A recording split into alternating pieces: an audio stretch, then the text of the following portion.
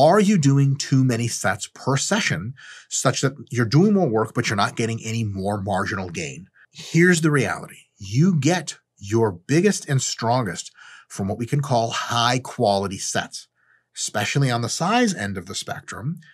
These sets have a couple of check marks that have to occur for them to be counted. Your technique on the sets has to be very good. The amount of drive, neural drive you're pushing into the sets has to be high. You're not mailing it in. You're there for it. And ideally, the mind-muscle connection has to be high as well.